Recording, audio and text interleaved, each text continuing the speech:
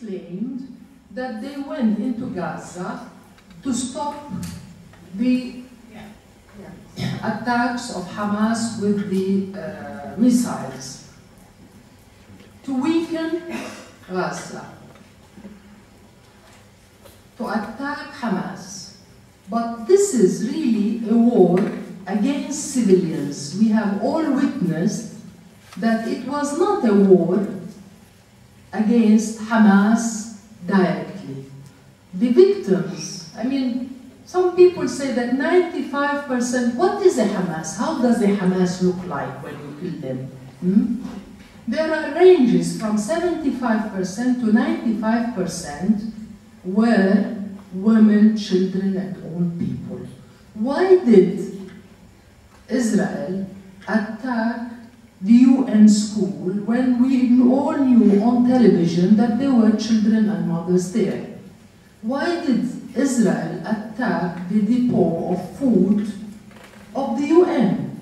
Up till yesterday, we saw the head of the UN standing there with behind him the food and the oil which is burning.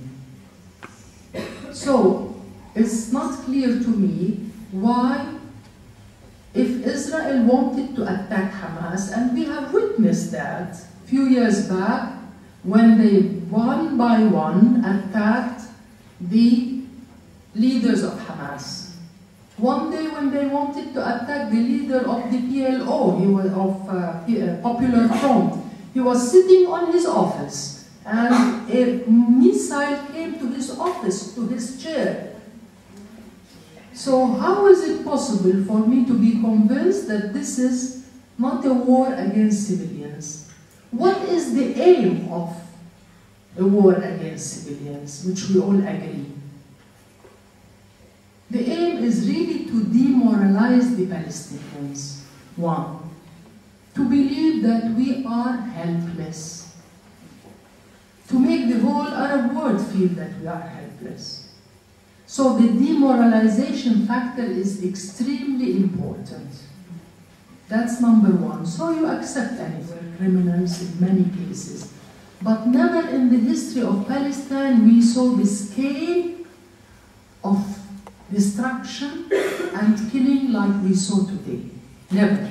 Israel claimed to withdraw from Gaza, and we were all very happy. Of course, we are all happy when Israel withdrew. And the problem is the following, that Israel withdrew, meaning that it let go from 1.5 million civilian population. Now, Gaza has two borders, one with Egypt, with Rafah, which everybody is talking about now, as if it was Egypt that has been bombarding Palestine. And there is the other point, the other checkpoint, which is Eretz checkpoint, which is the checkpoint between Israel and Gaza. Now, since the withdrawal of Israel in 2005, and since the election of Hamas in 2006, Israel has totally blocked Eretz checkpoint and Karni checkpoint, where the food comes, where the medicine comes, where people move. People have not realized that, you know, and unfortunately Europe played a very negative role in this, because first they wanted to boycott Hamas on a political level. It's a wrong decision, but even though, if they wanted to do it, they did not boycott Hamas. They allowed Israel to make a total blockade on the Palestinian people. So, these tunnels that we hear about, you have to realize 60% of the electricity in Gaza comes from Israel. All the food comes from Israel. All the medicine comes from, everything comes from Israel to the Palestinian people. So at the end, since 2006 up till now, Israel have been closing, opening. When people are about to die, we give them a little bit. We have seen how people are studying on candles, these students, for the last 2 years. Is this boycotting Hamas? Allowing children just to be on candles for...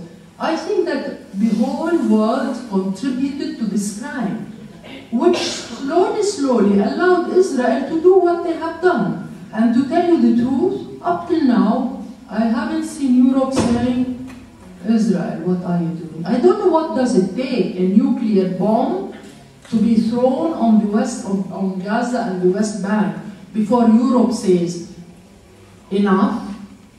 So what happened is that Israel really blocked the doors on the Palestinians. Now these missiles that the Hamas are throwing, I think personally we call them, I just want you to know that the majority of us call them sewage lines. Sewage meaning a pipe of, you know, they are the most primitive missiles that one can have. I could make it, you know, you bring a pipe and then you put a number of nails and then you send it. Just to talk about numbers, between 2002 until the invasion of Israel of this year, last year, December 27, for 6 years, 20 people in Israel died. On the other hand, 3,500 Palestinians from Gaza were killed by Israel attacking. This is before the last attack. Now, in the last attack, since the war started, before the war, there were 4 people killed on the other side. I am not minimizing on anybody's life. But when you talk about 4 civilians being killed, on the other hand, you have 1,200 Palestinians killed on the other side. It's really unbelievable to believe that this was against stopping these missiles.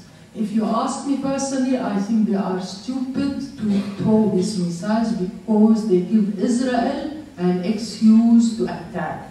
But I think we will be stupid to believe that Israel went on. Israel was willing to lose 10 soldiers to protect 4 lives. If you look at car accidents in Israel, you will find out that 10 people die every day from the car accidents. So you don't stop bringing car from America because 10 people die every day. So the scale is really not convincing. Now we have to realize that Israel did not withdraw, really did not end its being seen among the Palestinians.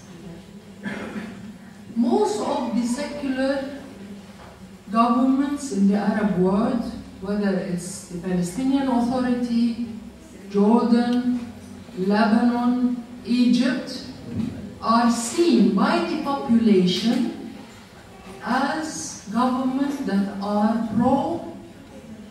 pro-America, collaborating with the Israelis. Why? Hezbollah, Hamas are seen as people who are fighting against occupation. And if you witness the demonstrations in Palestine, in the Arab world, in the Muslim world, in the world, the lead groups were the Muslim parties. So at the end of the day, I pose the question to myself, really. Now in the minds of simple people, everyday person, that the person who supports Palestine are the Muslim movements. And everything that America does, everything that Israel does is counterproductive. Bush is the one who contributed most to fundamentalism in the world, and the same thing the Israeli government. They say one thing and the result is another. And I don't know whether to believe the results or what they claim at the very beginning. I am confused, really. Thank you very much.